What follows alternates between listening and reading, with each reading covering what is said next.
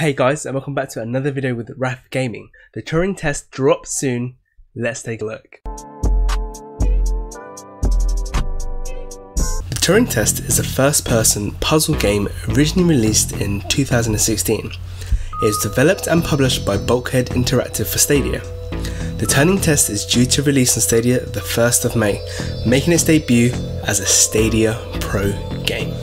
You play as Ava Turing, an engineer for the International Space Agency sent to Jupiter's moon, Europa, to discover the cause behind the disappearance of the ground crew stationed there. Upon arrival, a series of puzzles awaits you, tests which, according to the station's AI, Tom, can only be solved by a human. These puzzles have apparently been set by the missing ground crew. In an evolving story based on mankind's instinctual need to explore, protect and survive, you'll delve deeper into Europa's ice-crusted core and discover that the lines between man and machine begin to blur. Solve puzzles to open the way forward as you learn the true cost of human morality. Already, this game sounds intense. Ava is armed with an energy manipulation tool that looks like a gun. You use this tool to collect and shoot little balls of energy to and from boxes that help power up different things. The energy balls come in varying different colours, which you'll probably have guessed play a part in solving puzzles. Boxes can manually be pulled off the walls and transferred to different objects at will. There are different levers and pulleys that you can take control of that operate bridges, giant magnets and platforms.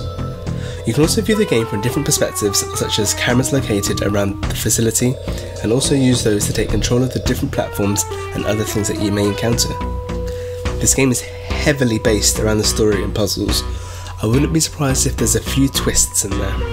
The game is normally priced between $14.99 and $15.99, but as we know, it's going to be a May Pro game, so it will be free, I repeat, free, on the 1st of May. And that's everything I could dig up on the Turing test. Personally, I'm looking forward to this game. There's a lot of story and plot I left out because I didn't want to spoil you or myself.